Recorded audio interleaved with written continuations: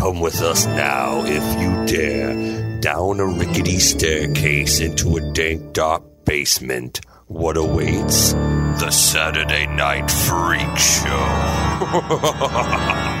Thanks for listening to the Saturday Night Freak Show podcast, movie review podcast. We do it every week for your listening pleasure. We hope that you'll do us a favor, and if you like what you hear, go on over to wherever you found us, give us a like, a star rating, or a review, because all of that stuff helps us get found by other like-minded folks like you. Indeed. These are the Internet Radio Superstars. Sean. Holly. And I'm Colin. We're down one tonight. Oh, the sickness has claimed one of our own. Down with the sickness. Not the coronavirus. No. Well, I mean, do we know don't that for think sure? so. We don't think so. We don't know. It's pretty dark. We don't know. We don't know. We have no idea. I don't know. I think it's the flu. It's even worse. It's the flu. She's been to the doctor. Yeah. Yeah. Doctors aren't always right. You don't know. True. Not one of the confirmed cases. So we're the outbreak. We should have watched an outbreak movie tonight to celebrate. But instead we watched a movie that was chosen by Colin. What do we watch tonight?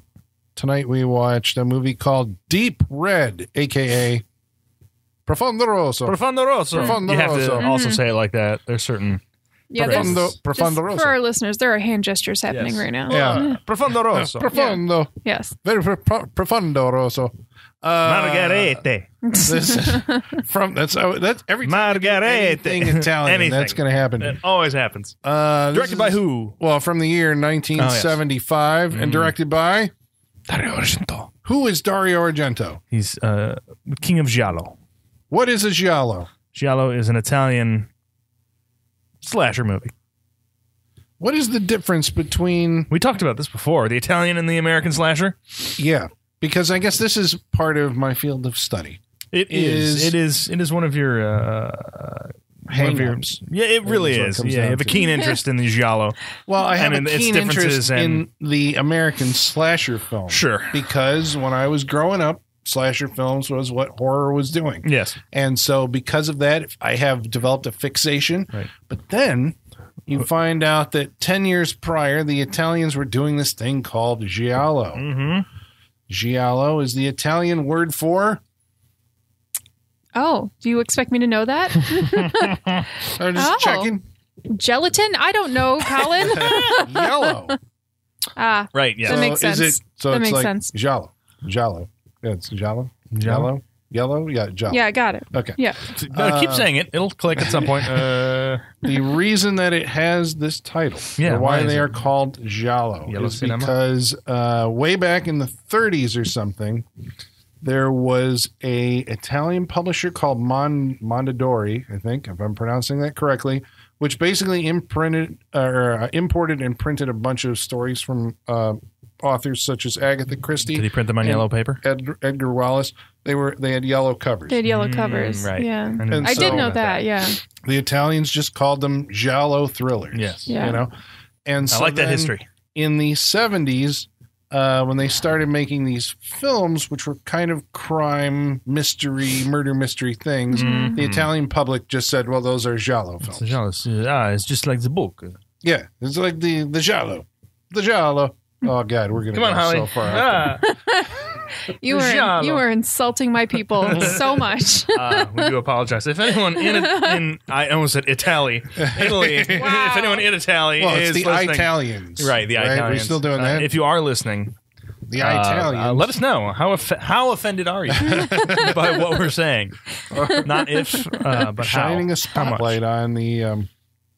the Giallo experience, boom, movies, basically started in the 60s with a film called The Girl Who Knew Too Much. This is a black and white thriller with John Saxon in it, actually. Ooh, John Saxon shows up in a couple of these. He does. He's a fan. He was also in Tenebrae, which we watched. Yes, he was. Which might be my favorite. Yeah, I think... Yeah, Tenebrae is my favorite. That's a good one. Also directed by Dario Argento. Yes.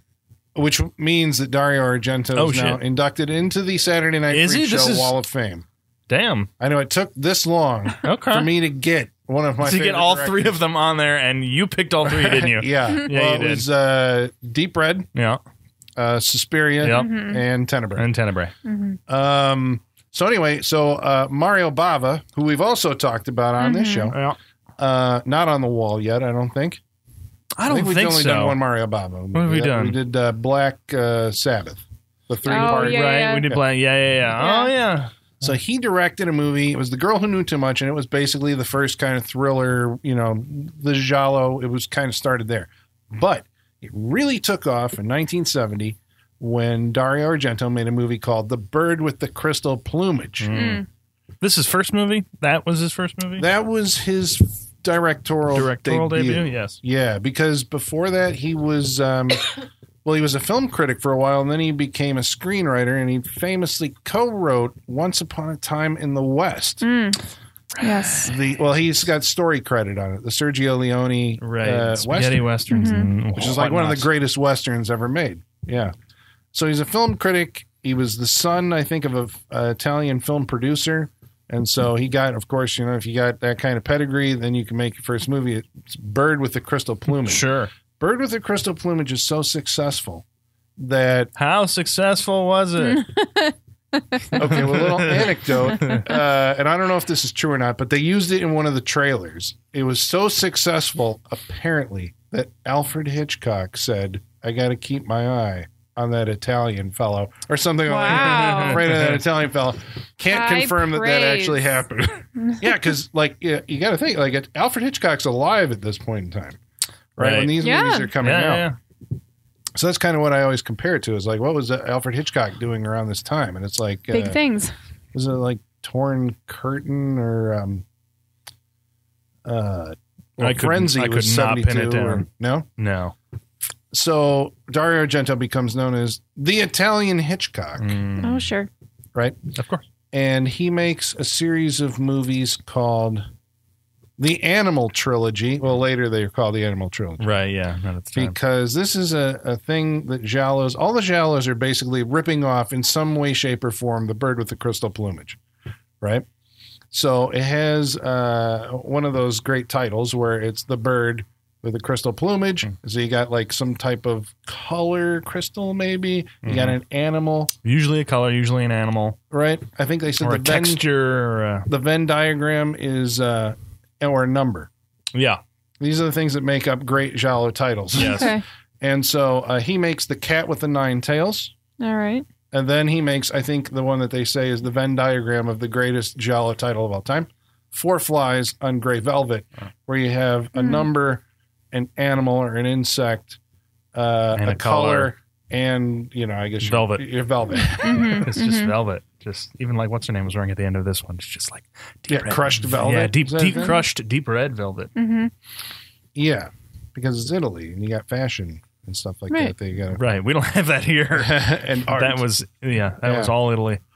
And so then he goes off, and I think after he does his 3 Giallo movies, right? And everybody's copying this. I mean, there's shitload of these movies. I still have not seen them all. I'm trying to work. I was gonna say you're making your way through it. I can only imagine. They're on it. A lot of them are on Amazon Prime, and Arrow Video's putting out a whole crap. Oh yeah, and Blue Underground and these guys. But anyway, he goes away from Giallo and he makes a comedy called The 5 Days in Milan, and this thing bombs so hard that he has to come back to, basically this is the licking your wounds kind of thing. I'm like, oh shit, if I want to be a filmmaker, I got to do what they like me for, which a lot of filmmakers I think do, right? Sure. And so he comes back and he does Deep Red. This is actually after the Giallo cycle has really kind of ended. This is 75. This is like at the way end of it. So that's where we are tonight. So this is before Suspiria.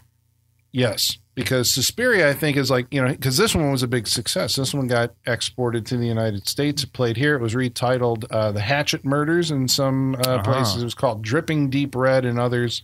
It was called Deep Red and then he did Suspiria. He did a movie called Inferno, which was a sequel to Suspiria, and that one was a huge bomb or never really got released. And so what did he do after that? He went back and he made Tenebrae. It's always like he goes back to Giallo. It's He's like Stallone. Yeah. It's like he fucks up and he goes back to Rocky. Go back to Rocky or go back Rambo. to fucking Rambo. Yep. Yes. So here we are in 1975. So in the American... what's the state? Well, you would had so at this point you would have had Texas Chainsaw Massacre in 1974. 74. You would have had Rosemary's Baby and The Exorcist, which basically like turned horror into a whole new thing, right? Right. Very severe, a lot darker. Yes. Last House on the Left and stuff like that. Jaws is this year, right? 1975. Yep. So this would have been made before he would have seen Jaws. Black Christmas is out at this point. Okay. That would have been 74. Did Dario Argento see Black Christmas? But the question is, did John Carpenter saw this. He saw Black Christmas. He saw them all. Okay, well, here's this is what I'm saying. Then we got to talk about it. Yes. But basically, I'm trying to make a case. I don't know if this has been made, but like everybody says, the American slasher film, Alfred Hitchcock is the grandfather of the American slasher film with Psycho. No. Right? This is like the grandfather. He starts something that carries through to the guy with the knife slashing film. Yeah. And then is John Carpenter the father of the slasher film with Halloween? And then basically like, Sean Cunningham opens the floodgates. Well, sure. With Friday the 13th, and that's what all the slasher films are basically copies of Friday the 13th. But Halloween has the DNA of the slasher movie. Yes. Is Dario Argento the godfather of the American slasher film? I mean, if you watch Deep Red, it's hard not to argue that point. Okay, true. So this is because it all comes from the Italians. This is a conversation that I don't know has been had on like whenever anybody talks about these movies. Yeah. Okay, so we're big fans of Halloween. Yeah, of course. Halloween comes out in 1978, so it was filmed probably in 1977. That was the same year that Suspiria came out. We assume that John Carpenter was aware of Suspiria because everybody goes like, man, that music from Suspiria by Goblin sounds a lot like the music from Halloween. Yeah, let's go back 2 more years and take a look at Deep Red because holy shit. It didn't come out here until 76, right. So that gets it's even closer. Right? So it's right there as far as being the influence. Okay. It even sounds more like Halloween 2's music because it's more synthy and everything, but it is very similar.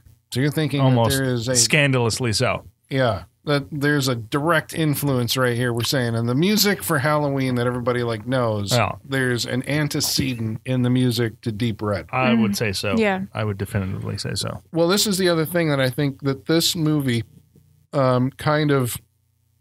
a lot of people say that this kind of codifies what the Giallo genre is because it has a lot of the elements that go into it's like the perfect storm of Giallo elements. What are those elements, Colin? Well, before we even get there, what was I going to say? It was about the music. God damn it. Right? Music in these films had generally been like Ennio Morricone music. Yeah. I think Ennio Morricone did Bird with the Crystal Plumage or, Riz Orlani, if I'm saying his name, or Lot. Yeah. There's Bruno. Gorlami. I need the list right in front of me. But there's a lot of Italian names to try and remember. Well, they're orchestral or vocal soundtracks. Yeah. Right? Yeah. And then Dario Argento with Deep Red hires this band called Goblin, or they were the Goblins at the time. Oh, yeah. And so how would you describe the soundtrack? Funky. Funky as fuck. Yes. Funky because it's basically like, funk music. Yeah. Because it is. Yes. Because, it feels like, it's 70s it feels like funk. A Grindhouse movie. At this point, it's guitar. Yeah, it's spectacular. It is wonderful. It is. Yes, and again, I always go back to because I don't know why it's so fresh in my mind. Dracula in 1972, where you just have this horror movie that was serious, and during the chase scenes and everything, you just got that funky music going. It's just like it shouldn't fit. But it works. It fucking works. It does. Man. Surprisingly so. It really does. Because anybody can just go into it and just have like creepy undertones and all that stuff. But if you're going to do it and be funky about it, bravo. It brings this movie to life. It is. And it's really loud. Yeah, it is loud. Very loud. Yes. They want you to know Wake it's up. happening. But it is kind of weird. Like you said, it's like, I suppose in another movie, or in this movie, if you would have brought like a regular composer in, there would have been creepy strings going. Actually, I think there is some of that. There is a little bit. There is another composer on there. But I mean, like a lot of it is this kind of like prog rock. Is it prog rock? Progressive rock for 1970? Or is that like Yes, and Keith Emerson. Sure. And, that kind of keyboard freakouts and stuff like that. I wonder if when they, if this was the original score for it, or if this was a later addition to the movie. If this was the plan from the beginning, I wonder. This I'm not entirely sure. I think that he was, he seemed like he was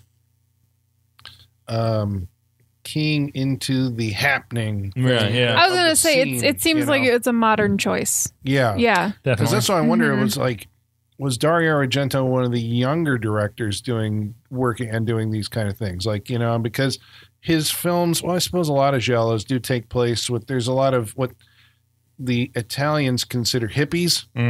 But it's basically like mod. You saw Danger Diabolic, like those kind of hippies. Yeah. Or the Austin Powers hippies or something like that, right? Mod, like you said. Yeah. Bunch of goddamn fucking hippies. Bunch of fucking hippies. So he's into that kind of, but then in the 80s, he does something bizarre where he starts embracing 80s heavy metal. So you saw Demons? Were you here for Demons? Yes. Were you here for I was not here for Demons. Demons is loaded with a bunch of like Billy Idol and Motorhead and Motley Crue and stuff like that. Demons is good. I'm all right with that. Yeah. And his movie Opera uses he uses heavy metal that kind of like he was doing here. It's like, I'm just going to lay in like pre-recorded heavy metal tracks. So I don't know if that's like a progressive thing or is like, this is what I'm doing. The kids are into it and I like it and it's heavy metal and it's rock and roll. We're going to put rock and roll in the movie. So I don't know here. So I guess this is what I'm just curious about. Now that you've seen this movie, is there connective tissue, or can you tell me, can we figure out like what distinguishes the American slasher film from the giallo? Like, what do they have in common, or what is not in common between the two of them? I would say a POV of the killer, definitely something they have in common. That's shared.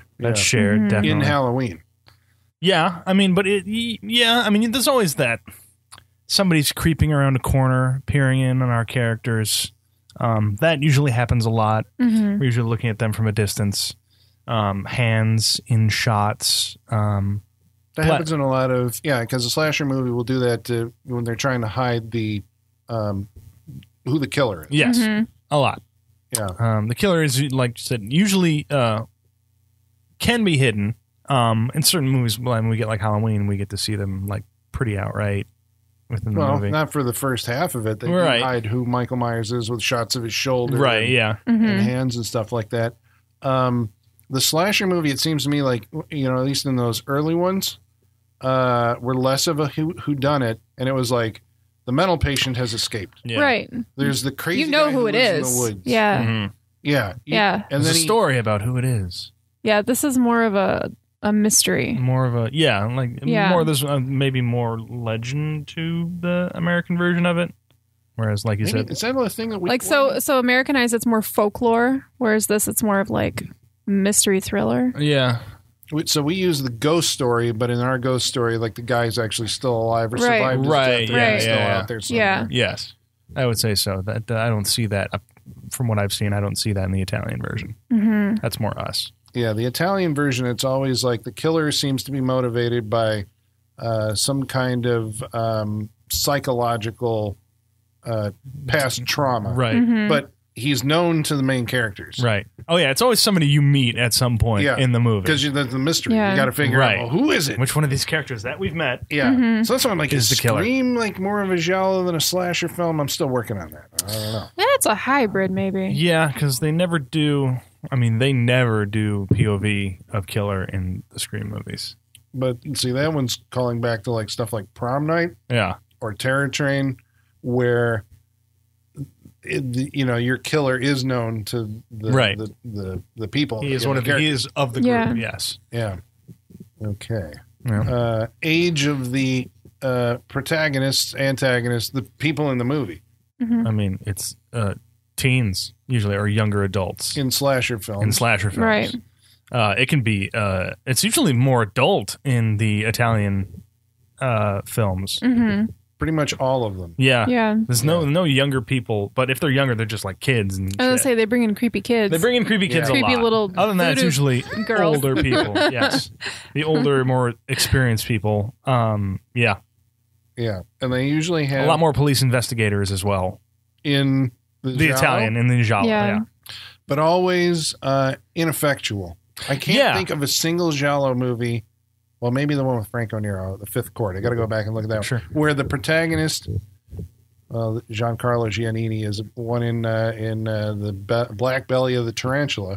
But stop saying all the names; you're gonna ruin the game. Right. That's right. Coming soon. Yeah. But the idea is that usually in a Giallo film, this is like part of how you know you're in a Giallo film. There are police, but the police are like secondary characters and are unable to actually help you solve the plot. It's usually an amateur detective. This is what's important. Right. The cops aren't doing the cops are just, I don't know. Yeah. Method. And possibly there for comic relief. But it's an amateur detective who is trying to figure out who the killer is on their own. It's more in the Dario Argento movies, and maybe this is something he brought in where it's like it's something that you remember. You know, there's like this thing with memory. Like there's a clue that the protagonist has that he has to try and figure out that will solve the murder. But it takes him the whole movie to actually figure that out. Yeah. Because I haven't seen, like, some of the other ones don't do that. They just usually, toward the end, it's like, and it's this guy. Yeah. Because, and then you get like the flashback, the explanation of like how in his past it was all fucked up. And, you know, whatever turned him into the killer. So that means that there usually is an inciting incident. Right. Do we see that usually in the movie? Because we saw bits of it in this one, in Deep Red, at the very beginning of the movie. And then we get to see an expanded version of that later on once killers are revealed and whatnot. I did appreciate that because I had totally forgotten about that opening sequence until they did the flashback at the end. Because it's just one. Yeah, I totally forgot about that. But the way they tied it together, I did appreciate that. See, I wonder if Halloween borrows that. Yeah. The idea that there was a murder in a house a long time ago. The house is like creepy. That's why when it happened, I hadn't really thought about that, but that's true. You just need Loomis sitting outside going, like, don't go in there, Lonnie. You know, get your ass away from there. Oh, I mean, there's also like, you know, sewing needles and whatnot in this in this movie. In what looks like to be the same living room that Laurie Strode was hanging out in. Yeah, she pulls. There's a character who has the ball of yarn and pulls a needle out of it in order to defend herself. Yep. There's also a scene that takes place in a scalding hot bathtub. Yes. Which we'll know from Halloween 2, but like I can't think of a movie prior to this, but you know I haven't seen everything. Right. Where you get somebody dunked into a scalding hot water. Right, coming out more blistered until they are dead. Sleepaway Camp. It was after this, though. Oh, that was after that. Yeah. You're right. The other thing that the Italian Giallo films do, and you were here for I Know Who Killed Me. Yeah. Which is the movie that we were talking about it, I'm like, oh shit, this is a fucking Giallo movie. Right. Oh, yeah. But it has the protagonist who's not quite sure of like if she was remembering things correctly. It had the killer with the I think the killer did wear gloves. I think so, yeah. But also had like the unique weapon, which you do see in some Giallos, but not this one. Well, I mean, unless you're saying the cleaver. The cleaver, that's pretty unique. Is her is the method of choice. Yeah, I totally lost my train of thought. We were on I Know Who Killed Me, which who would have thought we would have brought that up again? Yeah. But yes, it is. It is a Giallo. We did talk about that. Right. Thank you, Lindsay Lohan. Amateur detective. Yes. Yes. Okay. Well, anyway. Jesus. Lost it. So what this movie is about. Yeah. Are we trying to do the tie-in to Halloween? You got anything more on that? You think there's more connection? There might be, but like I'm just kind of now picking up on that as we're talking about it. Like you said, the house, I didn't make that connection till just now. I'm like, you're right. There are little bits. But I mean, we're not talking about like a direct copy. No, not at all. I mean, we can't even prove that this is true. No, because if it was direct copy, the whole movie I would have been like, oh, this is fucking Halloween. But I wasn't like that. Yeah. Well, there's elements, there's influence. Yeah, there are. It's obvious, but again, like you said, it's conjecture. We can't prove that John Carpenter did or did not see this movie, and even at this point, well, actually, we might be. Did he say? Deborah Hill said something that I didn't catch at the time. It was on a commentary track, I think, off of a Laserdisc, which may still be the commentary track. Oh, sure. Around. Oh, I'm sure it's there. It was the edited one that has her, Jamie Lee Curtis, and John Carpenter, but they're not in the same room. Oh, and they're all put together. She said something about, I can't remember if she mentioned Dripping Deep Red. But I didn't know the movie as Dripping. It didn't connect with me, but I'm like, oh, so she did mention that they were at least aware of it. So, you got that. There's also an interview that where John Carpenter, I think, interviewed Dario Argento, or the other way around. I think Argento interviewed Carpenter around the time of Escape from New York. Escape from New York was opening in Italy, and Carpenter was over there on the press tour, and Argento interviews him. So if you ever want to look that up, it does exist out there. There you go. On the internets. They're all talking to each other. Yeah. They're all friends. So we're saying it's like all stealing. Subconscious, right? It's in subconsciously. Yeah, if you're making stuff and if you're making film and you like film, you're influenced by what you watch and the people you like and all that. So yeah, sure.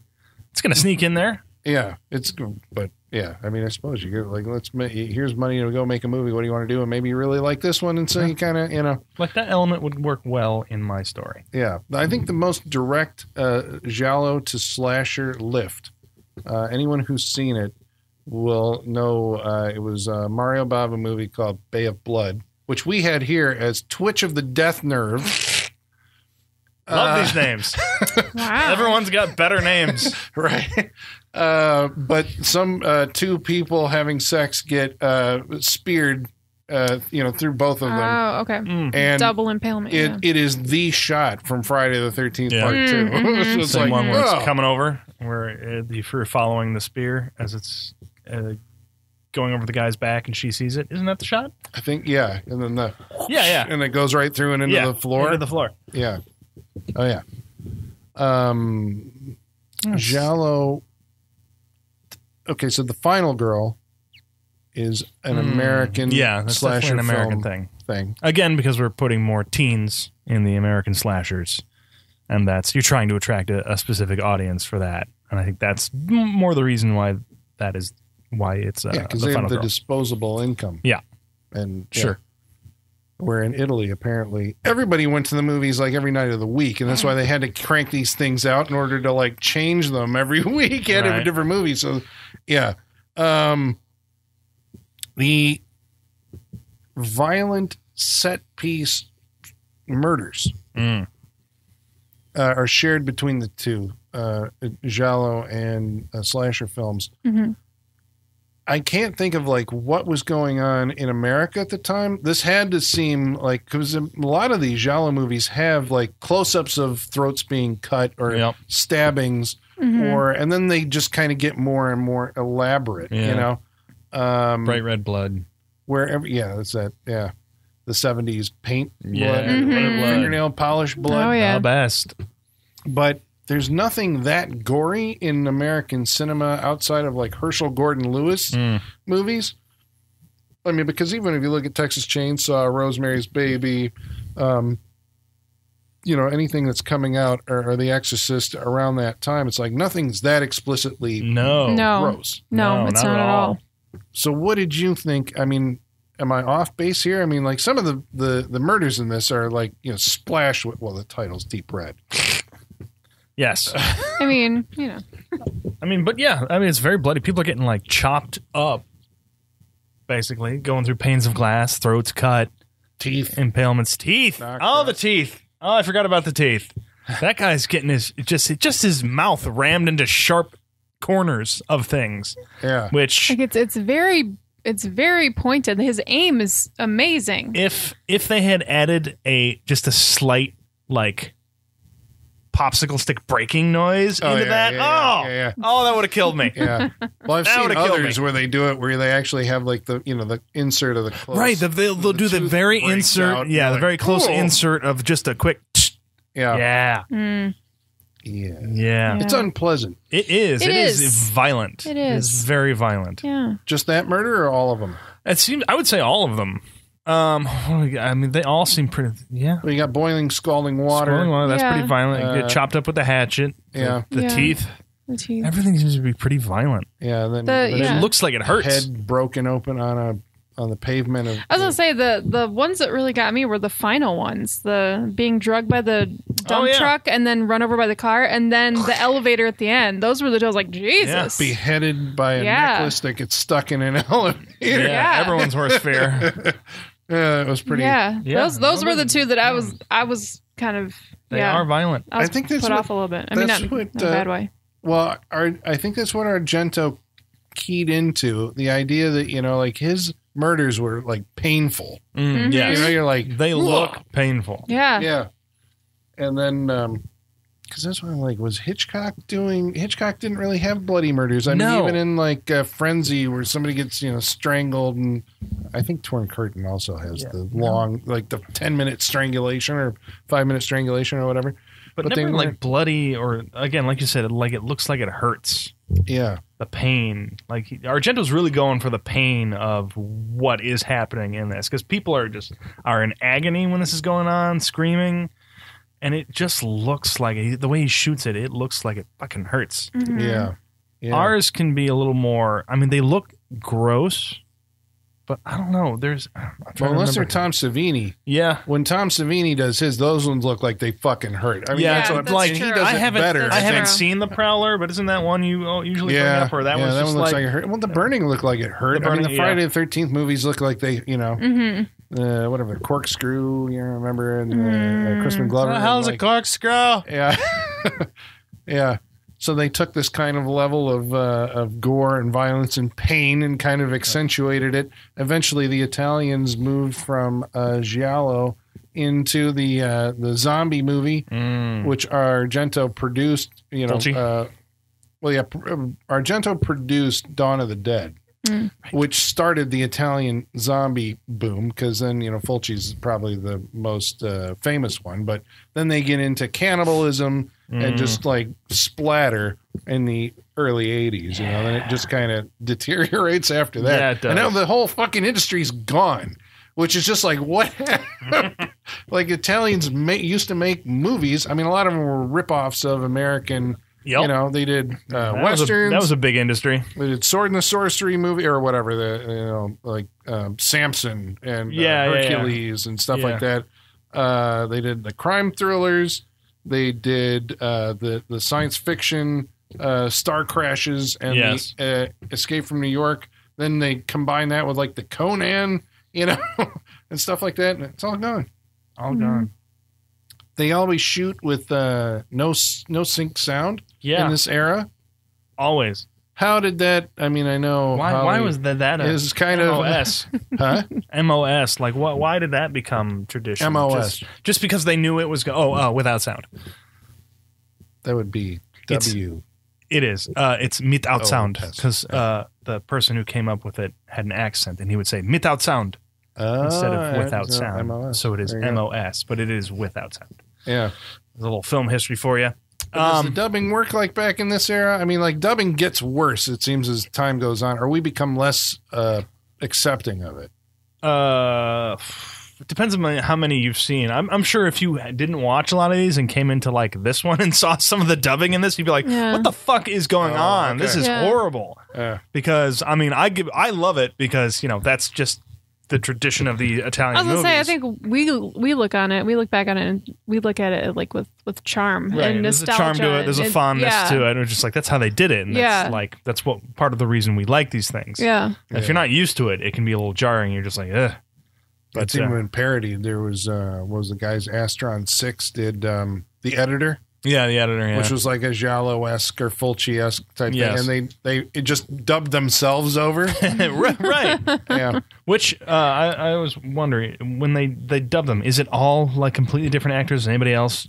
No, sometimes it is. Like David Hemming, that's his voice. It looks like his voice. Some of them, it's like, that's him. Yeah, but it's not Dario Argento. Did they just do this to easily transfer it to different countries so they can... That was the idea. Yeah, it was. They knew that they were making movies for other markets. Mm-hmm.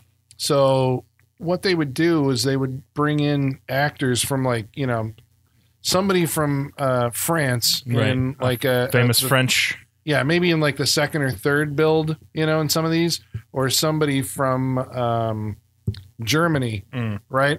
And then your main person would be either American or English, and then. So basically, no matter where it played in the world, you'd be like, "Hey, there's so and so. There's a star. Yeah, there's a star in the movie." Which is not a bad plan, right?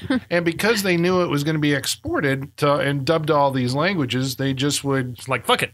Yeah, we're going to be dubbing this and everything anyway. Why have sound? Just go. Yeah, it's got to be. I mean, that's got to be. That's one less thing to worry about on set. We don't have to worry about if it sounds good. You just fuck it. We'll do it later. Yeah, but actors say it's just maddening. Or sure. There'd be guys building the set next door, hammering. Yeah. And the concentration is, because everybody's just talking and yakking and doing their shit. Right. It doesn't matter. No fight on set. Yeah. That's got to be nuts.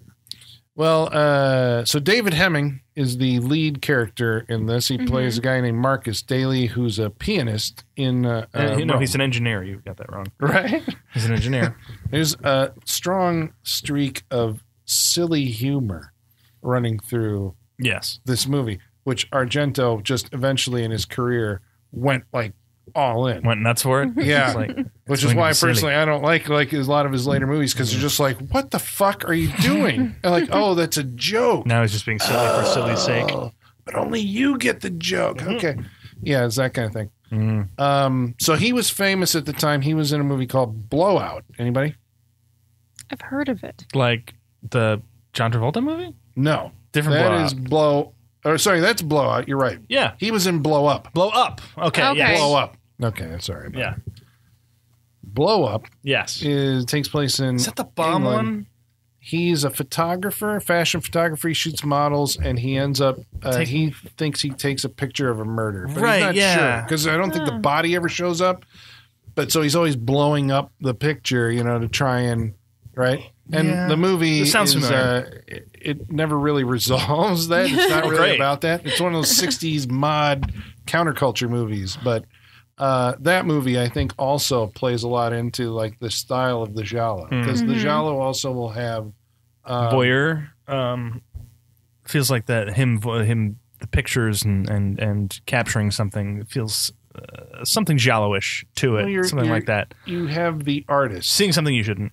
Yeah. Well, yeah. And the artist, But the artist, somebody who's a painter, a sculptor, a fashion model, a lot of fashion models in these movies. Oh, no. Italian fashion models? Yeah. You're fashion kidding. And, the architecture, I think, just naturally lends itself to, it's very cosmopolitan, mixture of people and places and creeds and all this stuff, and usually a metropolitan setting. Instead of the American version, which is usually out in the sticks somewhere or in a small neighborhood away from the city. So Hemming, I think he was in Gladiator. David Hemming. Anybody? Which Gladiator? The Ridley Scott Gladiator. I'm just making sure. Okay. Was he the old guy with the white beard and everything? Well, he wasn't Oliver. Did he die Reed during the filming of Gladiator? No, I think that was Oliver Reed. Okay. Yeah. So somebody died during the filming and they had to... I'm trying to picture who he was in that. He was one of the... I remember him with the fucking...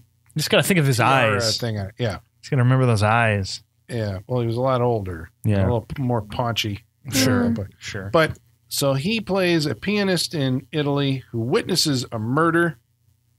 Yes. And then becomes the target of the killer. Because the fucking... the news that night is like... what does it say? The police have a witness to the murder, and what else did they say? What was the other thing? They think he can identify the killer who lives in he lives in the same building as the woman who was murdered. It's just like, set that dude up to be murdered. Jesus. There's also at the beginning of this thing to set that up. There's this whole psychic thing. It's a demonstration in old theater. Yes, old red theater, where a woman is like, you out there in the audience have killed, and you will kill again. Which makes her a target for the killer. Yes. I was because earlier I was trying to remember why she was killed, but that's why I forgot about that. Because when she was leaving, she's like, and now I know who the killer is. That's right. Okay. And the killer is off stage. Yeah, because you have that voyeuristic camera. Right. It's not static. It's just kind of moving a little bit, like it's peeking out. It always feels like it's peeking out. Yeah. Spying on someone. The killer in this movie is present at every, he's eavesdropping on every single conversation that's being had. Because I think the first time. Very omnipresent, Yeah. Like, so much so that it defies believability. But, okay. Right. For the movie. But this time around, I was more aware that, he was, because you heard some sound. That means he was there to overhear a certain line of dialogue, which leads him to the next victim. Mm-hmm. Right. Yeah, because you're in the background. You're just like, what was that? Or somebody's walking around. Yeah. Or there's a shadow sound somewhere outside the window or something. Yeah. Or the camera shot itself is the killer. Right. Or a fucking doll busts into the room. Explain that to me. That's fucking creepy. That was effective. Yeah. Yeah. It was anything that just bursts in the room. That was creepy as hell. I mean, I knew something was going to come out, but I wasn't expecting that to come out. You never are. That was creepy. No one ever expects that the puppets. That was creepy. I was like, the predictable part was that the killer was going to come through the window next to him. That was the predictable part. Yeah. But I did not expect that a fucking mechanical doll was going to come out of the closet down across the door room. That was creepy as hell. Laughing like a crazy little thing. That was effective. No thanks. Yeah. I'd rather be murdered. It was very bizarre. Any sense? No, none at all. None at all. Not at all. No but sense. it was effective from a filmmaking point of view. Yes. It was very it was very that dreamlike quality some of these have. It was very Saw. It kind of was, yeah. It was very Saw. It was very Saw. Yeah, because that's what because it almost looks like it's on a tricycle. Yeah, it does. It does. Yeah, when I was like, I've seen that before. How do you say it? When I saw Saw. When you saw Saw. That movie does call outs to different, and I'm like, well, that's Deep Red. Right. Yeah. It's like, clearly James Wan has seen this movie. Right. And Black Christmas for one shot of the killer's eye. Okay. Oh, yeah. So there's all sorts of bizarre murder sequences that happen as the killer works his way through the all of these people who could possibly identify him. This is based on a murder that happened years ago in this house, right? David Hemmings ends up teaming up with a reporter named Gianna something. Oh, yeah. Gianna. Played by Dario Argento, who is on the Freak Show Wall of Fame. There we go. Shit. She is also in Suspiria. She co-wrote Suspiria. Oh, okay. But she's briefly in it as at the airport. She was in Tenebrae. Mm-hmm. She was the main girl in Tenebrae, and she was in this. She and Dario Argento never were married, but they were in a relationship. In a relationship for a while. Sure. Their daughter. It was the whole Deborah Hill, John Carpenter thing. Yes. Yeah. Well, it just keeps going. I know. Their daughter is Dario Argento, who's the actress who was in George Romero's Land of the Dead and Triple X. She was in Marie Antoinette, too. Yes, she was. She was with Anthony Bourdain. Yes, she was. Yeah. And became one of the first of the Me Too Harvey Weinstein. She was one of the first Me Too. She dramatized that scene in a movie that she directed called Scarlet Diva, which you should check out. It's interesting. She did 2 movies. The Heart is Deceitful Above All Things, I think is the other one.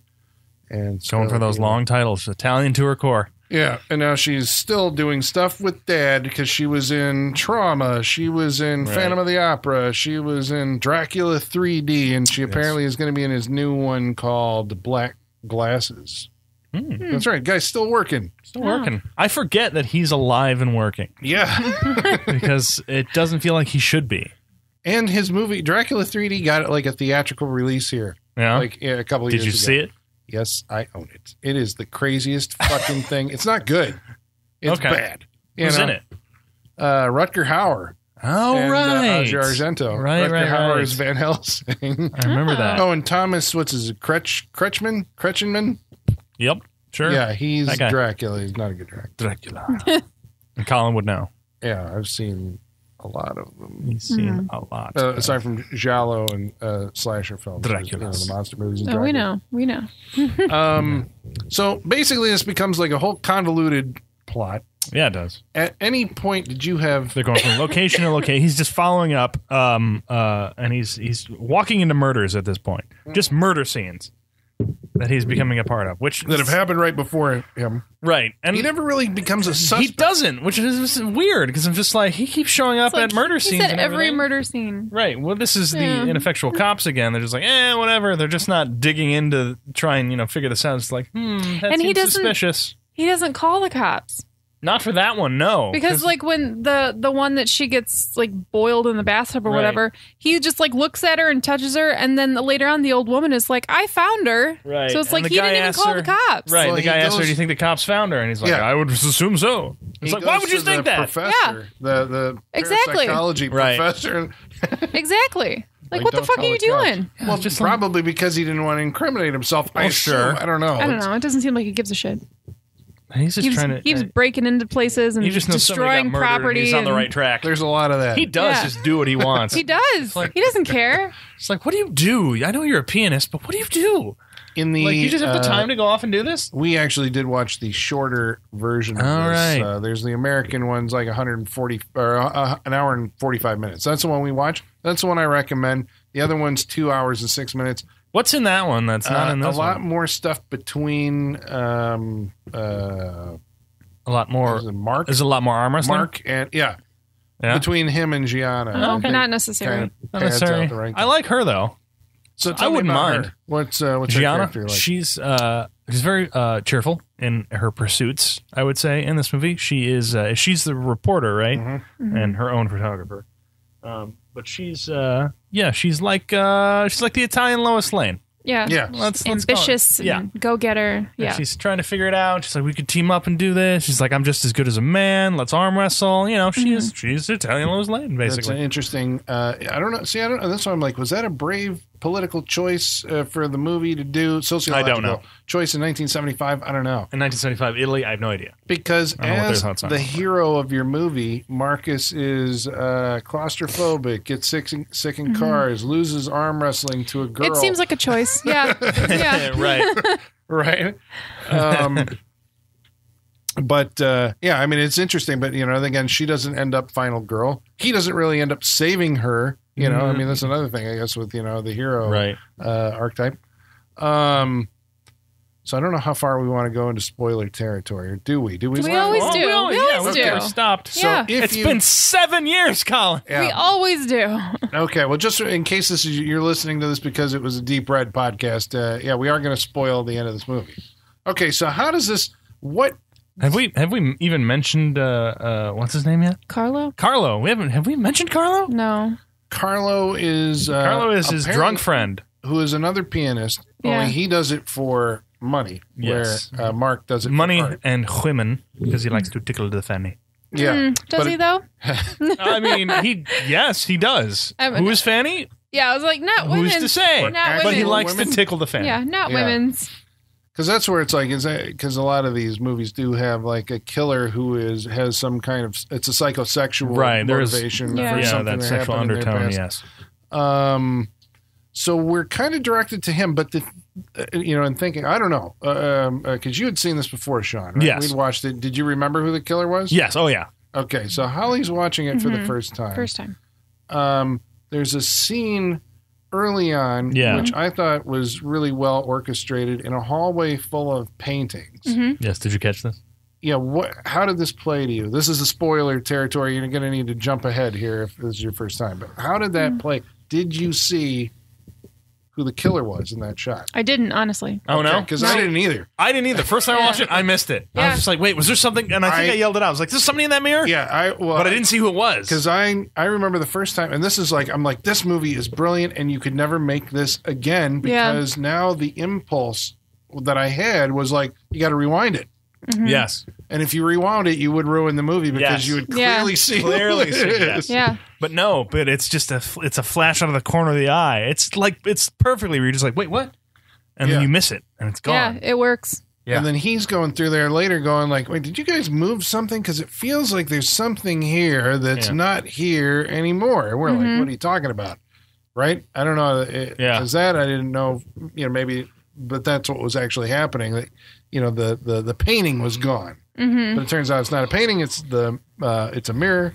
Killer is reflected. We're then led this entire way through the movie. Spends an awful lot of time in the haunted house where he's uncovering stuff behind wallpaper or behind the plaster, and finding eventually the body of the father of this domestic situation that was killed on Christmas Eve. Right. That's a holiday. Right? Oh, yeah, right, yeah. Okay, holidays for slashers and everything. There it is. Happen on Christmas, yes. Okay, so maybe that might be reaching. It feels all right. Okay. I'm comfortable with it. Yeah, the traumatic event happens and Christmas is a Christmas tree. Right. So apparently what they did was, a mother stabs the father. Yes. Son sees it. Yes. Then they wall the room off that the murder took place in. Right. Yeah. Totally covered up outside and in. And then vacate the house. This becomes the centerpiece of the movie, is like trying to figure out whose house this is. Right. And eventually a drawing leads them back to a school where they uncover the name of the killer, and it's Carlo. Turns out it is the pianist friend. Yes. Who then confronts them with a pistol.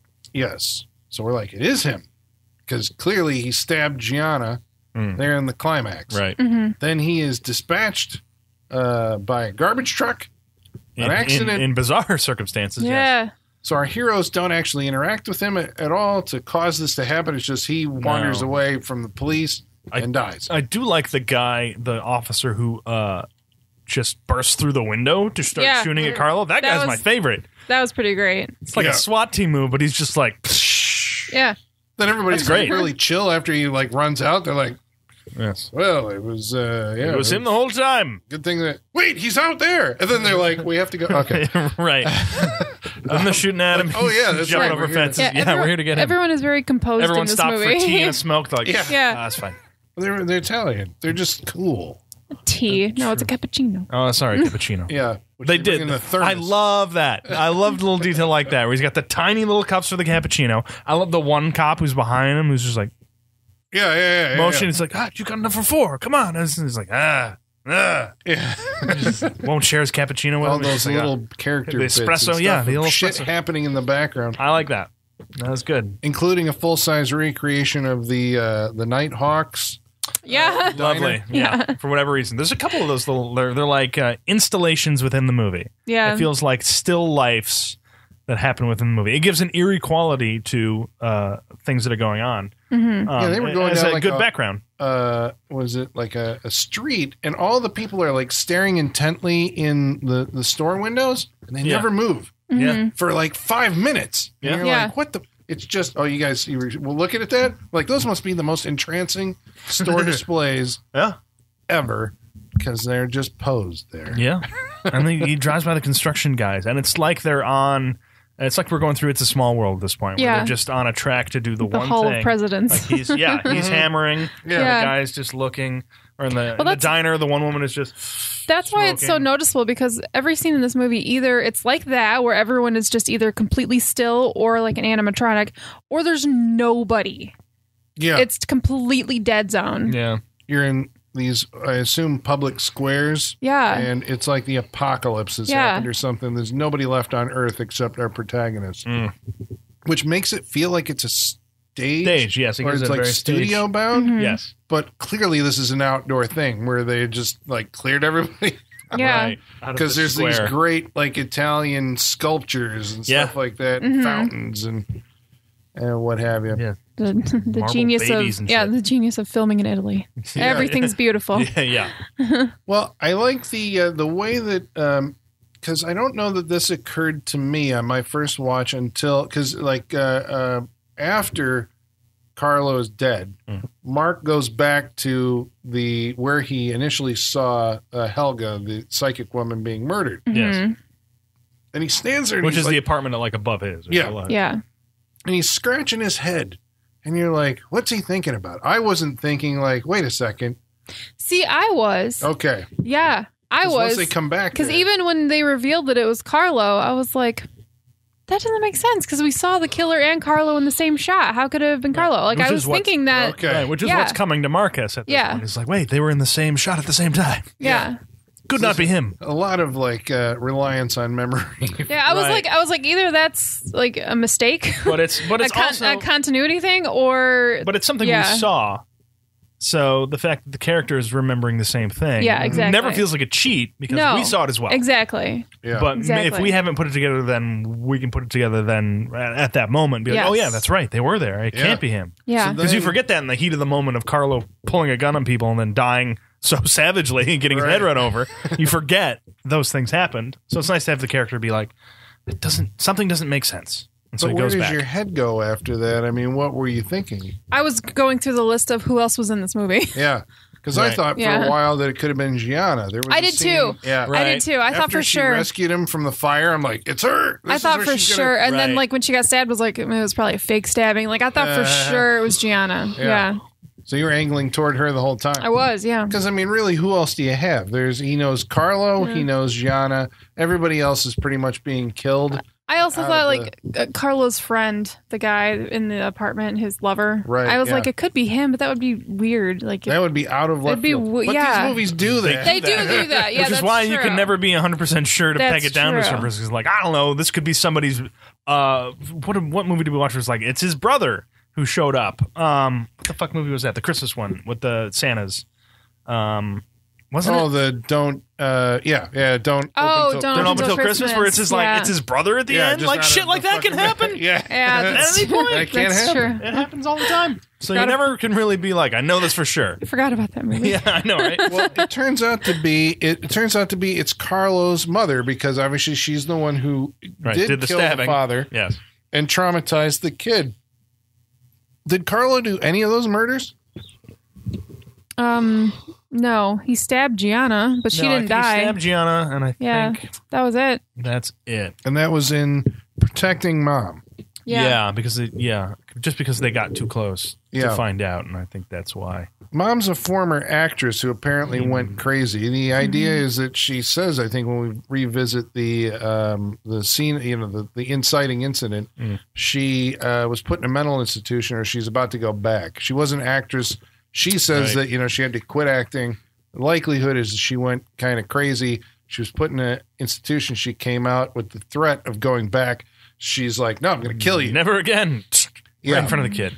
Which is, I love how it's put together, because the dad's kind of walking like this, and he's walking up to the son. It's like, just waiting to get that knife in the back. Oh, yeah. Well, yeah, because he's just preparing to get that knife in the back. And again, it adds to the dreamlike quality of it, but it's a weird setup. Yeah. Again, it feels very stage-like. Like it's like if the camera moved left or right, you'd see the stage disappear. It's very controlled, I guess. Yeah. I guess so. This guy has a rigid lock on, like what he wants to see, how he wants you to behave. Right. Mm-hmm. Apparently, every time there's a murder scene, those are his hands, because he's just like, instead of telling an actor how to do it, I'm just going to do it, and that way I know I'm getting what I want. Mm-hmm. All of his movies. It's his. He's the hands. He's the black-gloved killer. So it turns out to be Mom, and then Mom, Marcus remembers that, oh my God, this is a mirror in this hallway, and so I was looking at her, and then she's beheaded by the... Those were the creepiest fucking paintings I've ever seen. Yeah, those eyes. The eyes in the painting. Just all weird faces. They all look like, what's the Edward Munch, the Scream? Edward Munch Monk. is the Scream? Yeah. Yes. Is it Monk? It's spelled Munch, but it's Monk. Okay. Yeah. Edward Monk's the Scream. Yeah. You have to remember how Paul Rudd says it in fucking an outtake of Knocked Up. That's a deep cut for anybody.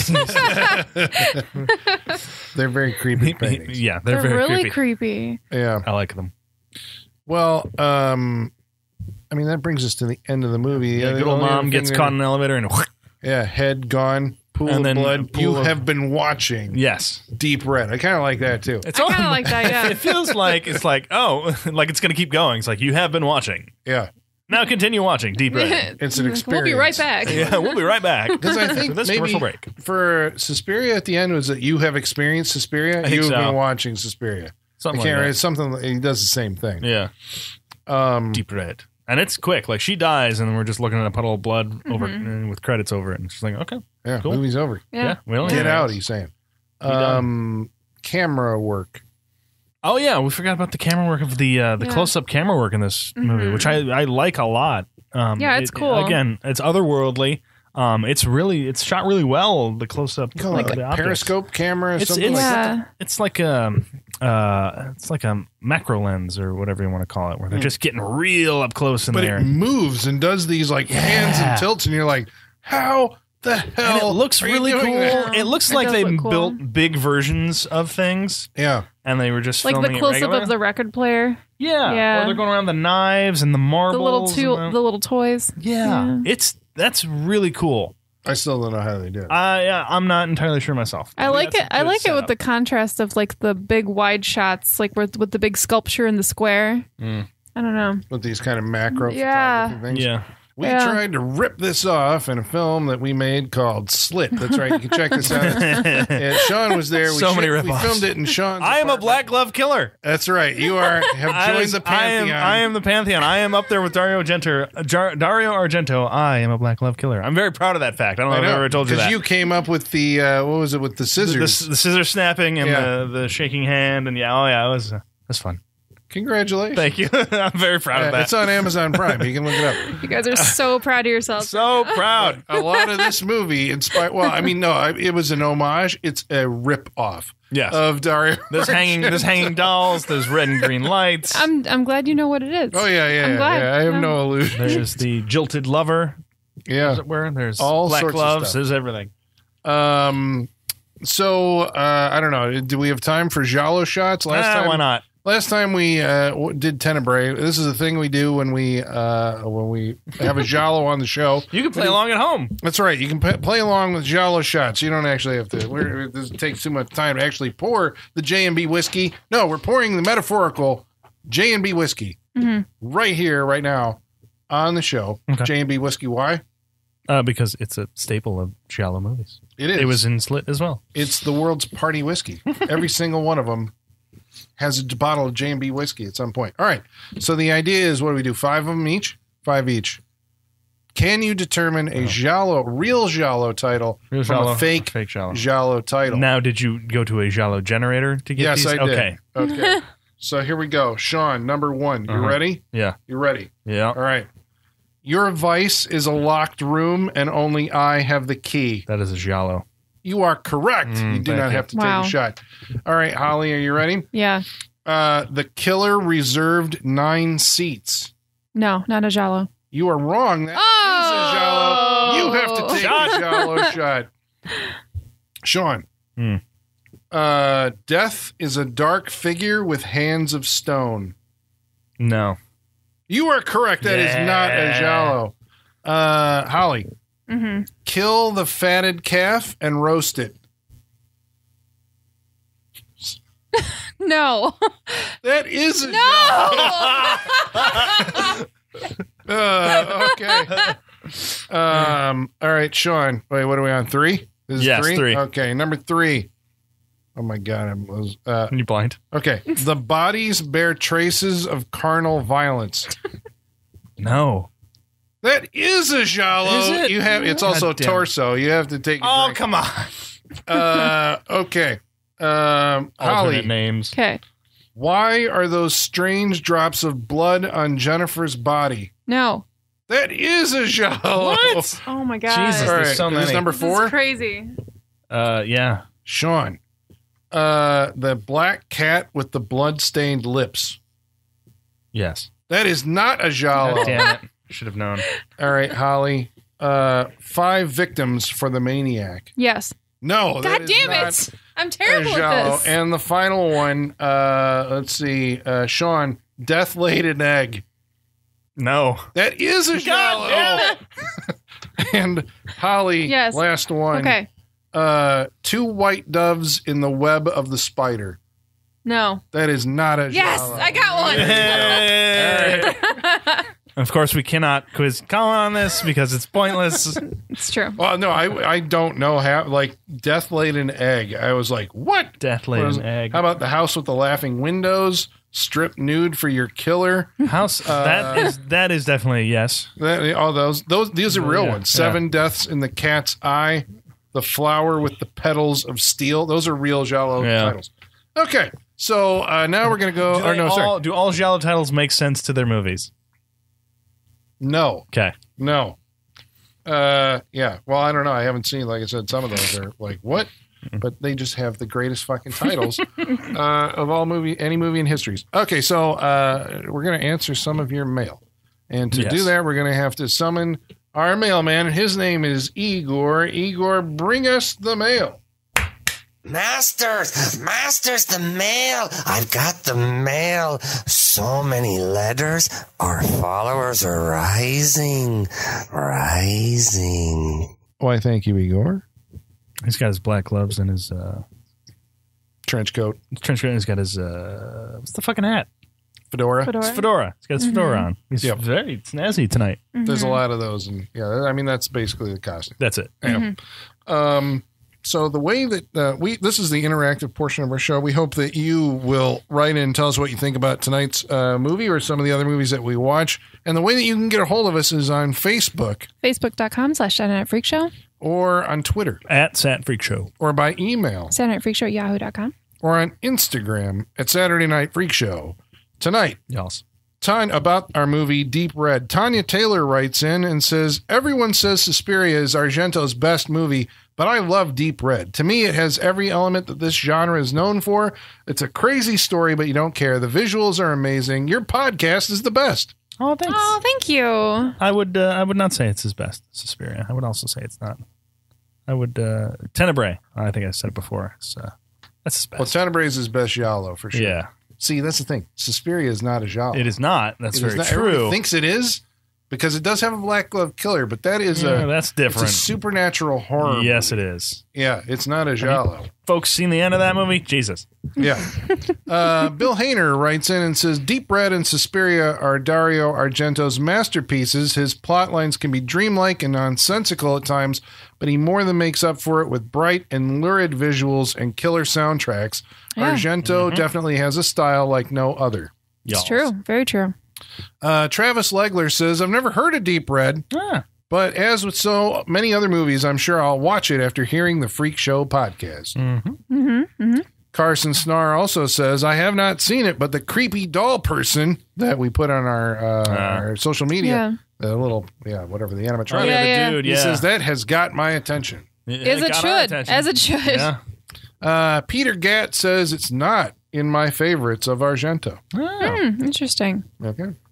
About our previous episode on Creep Show, Maya Madsen writes in and says, I think I was 6 when I discovered EC Comics. There was a paperback lying around the house that I realized much later was the 5 vignettes from the British Tales from the Crypt movie collected in one volume. I read it until the pages fell out. I was at the movies with my mom and she gave me a choice between seeing Creep Show and Six Pack with Kenny Rogers. I was afraid of the poster. So we saw Six Pack. Six Pack with Kenny Rogers? I don't know what this is. It's like a race car movie. Isn't it a stock car or NASCAR movie? Something like that? Or like bootlegging? I don't know. Shit, you chose poorly. You chose poorly. Chris Huddleston writes in and says, Seahuds. Happy birthday, Seahuds. That's right. Yep. He says, it's a great episode on Creep Show. It's one of my all-favorite movies. I vividly remember seeing the oversized comic at Walden Books when I was a kid, thumbing through it and being totally freaked out by what I saw. It was probably another 10 years or so before I saw the movie, but that comic was always in the back of my mind. Oh, sure. About the Shudder Creep Show weekly television show, he says, when they announced it, it was my most anticipated upcoming form of entertainment, but I'd be lying if I said I wasn't disappointed. Yeah, that's what I think most people were. Michael Whitaker says, I was thinking of horror comics like EC, and it reminded me that comic book giant DC Comics, who brought us Batman and Superman, had a horror comic called The House of Mystery. It had its own hosts as well, Cain and Abel they were called, and it was briefly hosted by Elvira, Mistress of the Dark, as well. I actually would like to see DC pursue this avenue for comic book movies, considering their superhero ones are hit and miss. More miss than hit. Yeah, I think Cain and Abel and the House of Mystery figure big into the Sandman also. So I think they were in the script for the Sandman movie, which was never produced, but there is a podcast called, if we're going to plug other podcasts, The Greatest Movies Never Made. They did a Sandman episode. Yeah. And I think Cain and Abel show up. DC also has Justice League Dark, which is a stupid fucking title, right? But it brings in their greatest horror, and spooky characters, all in one thing. Sean Roger writes in and says, "I'm listening to this episode now." Sean Roger, by the way, is like one of the biggest Creep Show fans. I saw that. Yeah. Is this the music? Yeah. Yeah. Is he doing the music? Ton. Yeah. Hunting down the music? Yeah. I read this. That's a hell of a thing, sir. Yeah. Yeah. That's an achievement in life. Yeah. He says, listening now to your episode, and it's funny how you mentioned how cartoon-like the Geordie segment is. George Romero told Stephen King to play the character as if he was Wile E. Coyote. Oh. There you go. And where is Mr. Sean Tyler on this episode? Yeah. Inclement weather stopped me from being here that night. Once I watch Creep Show, I'll let y'all know what I think about it. You still haven't seen it? I have not watched Creep Show in many a year. Wow. Well, now you just put yourself on. I know. Now you gotta watch it. I gotta watch it. I gotta get to it. Well, Feline Fatale writes in and says, this is, because Creep Show is one of the movies that listeners voted on. Yes. It's the number one, yes. Yes. She says, so no Society then. Nope. Yeah, she says, well, I'm sad because of my fellow Saturday Night Freak Show listeners. Creep Show is an awesome choice still. Creep Show 2 is also a solid and would be a great future episode too. I thought she also said, maybe I cut it out. I thought she was also like, where is Sean on this episode? Oh. Yeah. It was like, what? I know. You're missing, and everybody's like, I know. And it's the number one movie, and I'm mad I missed it. Jacob Laws says, I would recommend another horror anthology mixed with social commentary called Tales from the Hood from 1995. Oh, yeah. Good old Tales from the Hood. Yep. And I forgot to mention on that episode, right, because we were talking about the team up of George Romero and Stephen King. Right. George Romero made an anthology movie with Dario Argento, and it was called Two Evil Eyes, where they each did Edgar Allan Poe stories. Oh. And in George Romero's segment stars Adrienne Barbeau, E.G. Marshall, Tom Atkins, and the guy, George Romero's wife, who's in Creep Show, and the guy who is like in the Don't Call Me Billy scene with George Romero's wife. Right. He is also in Two Evil Eyes. Interesting. Yeah. So there you go. Boom. There it is. Tied it all together somehow. Yeah. Way to go. So now we're going to go around the room and tell you what we thought of Deep Red. We're going to start with... John, what did you think of Dario Argento's Deep Red? I like Deep Red. This is my second time seeing it. There's a lot of elements I like about it. Like... The dreamlike quality of it is kind of what visually draws me into this movie. I like the staging, like we talked about, how it's shot. It's also a good it's also a good whodunit movie. The kills are like pretty good. It's just creepy.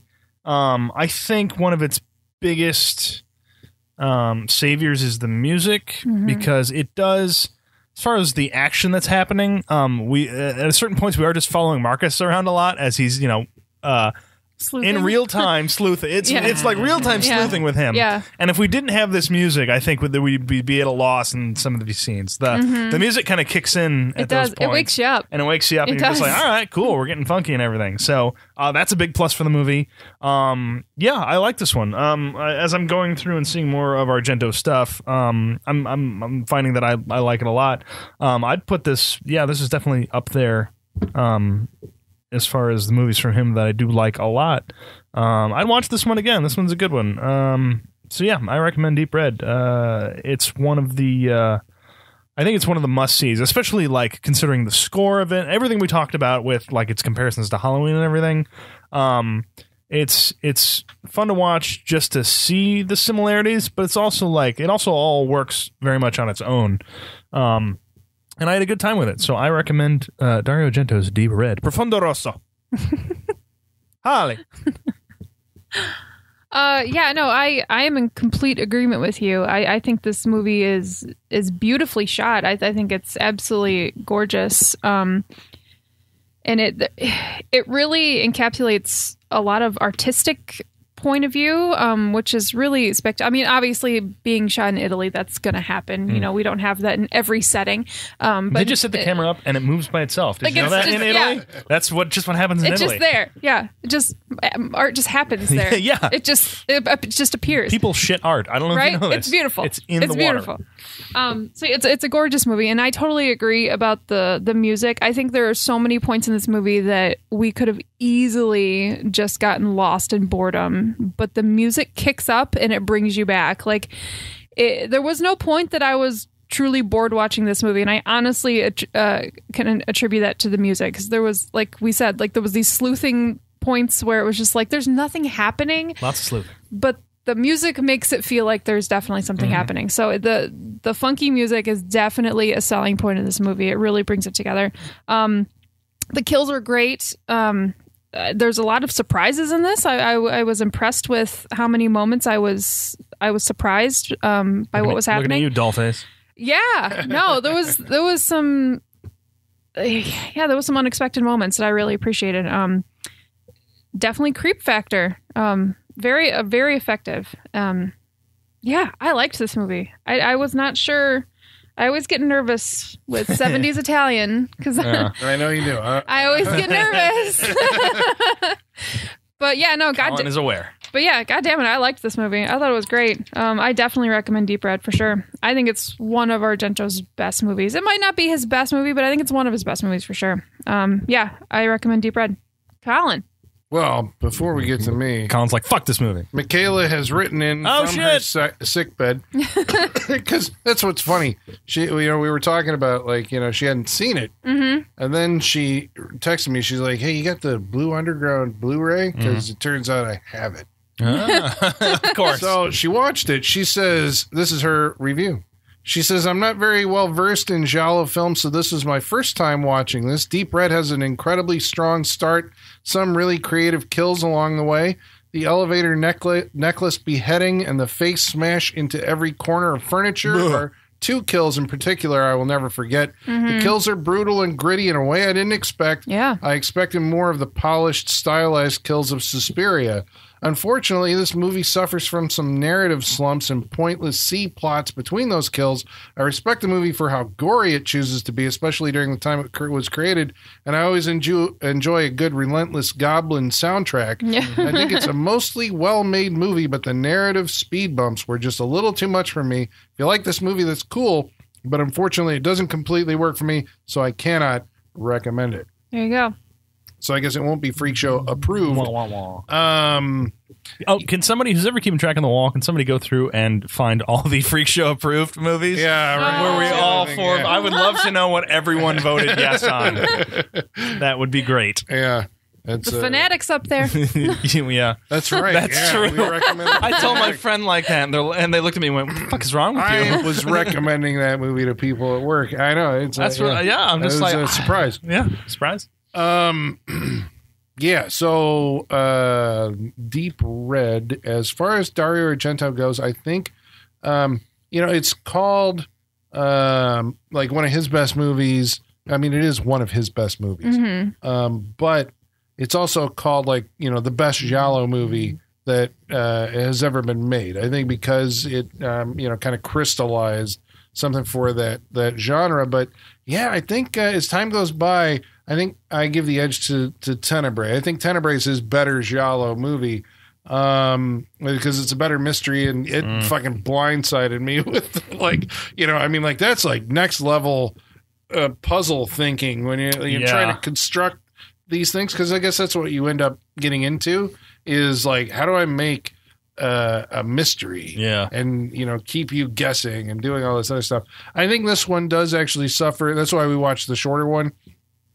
It does suffer from I guess it's the sleuthing. He spends a lot of time in that house. Then he leaves. Then he comes back to the house, and a lot of the, I guess some of it works usually in a movie of the sleuthing if you can kind of make the logical leap to you understand why the character's there and why they're doing what they're doing.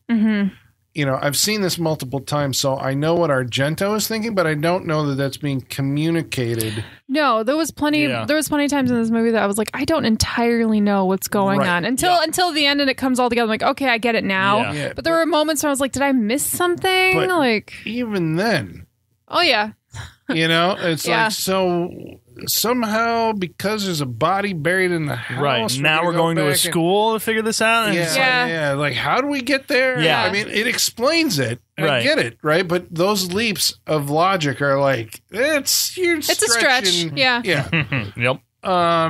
But it's because I think the story in this movie and a lot of Giallo films, they take a backseat, especially in Argento films, a backseat to the style, right? He should be like Dario Argento's Deep Red or whatever, like John Carpenter or something like that. It's a stylistic thing that you're seeing from his movies. I actually just recently heard somebody was talking about Opera, which is a movie they made in 1987. As being a movie where he used all the everything that he learned about making movies and making these type of movies, and he's really proud of that one. So I mean, that one's interesting too. It kind of stumbles in the end, but that's probably the last, I'd say great Dario Argento movie, 1987. He's been making them ever since, but some of them are wretchedly awful. And he kind of like John Carpenter or Brian De Palma, these guys who all seem to, kind of have graduated from the Alfred Hitchcock school of, Dario Argento made a TV movie called, Italian TV movie, Do You Like Hitchcock? It's basically like a Scream kind of thing in a way where the killer, do you like Hitchcock? You have to know. Do you read Sutter Kane? He kills people according to Hitchcock set pieces or whatever. Nice. But yeah, all these guys who I really admire for their like 70s and 80s movies are still working. But now when they make movies, it seems like it's a film student who liked their stuff making a copy of their stuff. Although I do, for those of you who are Argento fans, if you haven't seen one, it's really hard to find. And it's called Sleepless. And it has Max von Sydow in it. And it's from, I believe, 2005 or 2003, something like that. I think that one is he's going back to the elements that made Deep Red and Tenebrae work, and you should, and Bird with the Crystal Plumage, you should go check that one out. But good luck finding it. I don't think it's ever been really released stateside, aside from like a pan and scan DVD from Artisan Entertainment. That's how far back you got to go. Yeah. But if you can find the widescreen one, it's a pretty good movie. But yeah, I think stylistically, like we said, I think the slasher film does owe a debt to Dario Argento. Obviously, like a lot of Italian cinema owes a debt to Dario Argento. I just don't think that he gets the credit that he deserves. And somebody like he is lauded a lot, but I was surprised at how many people were writing in saying that they hadn't heard of him, or the people who didn't write in at all. Cause I'm like, well, this is a blind spot, I think. And it's like, but this guy is, probably because he's a foreign director, even though he's got, American releases or whatever, UK releases. It's like, you really got to go back and look at some of this guy's catalog of stuff, because I think, for what horror became, and I mean, now Nicholas Winding Refn is, lifting stuff directly from, there's a lot of, that was the other question that I was going to ask you guys. Were you surprised there wasn't a bunch of red and blue and green lights? I was actually.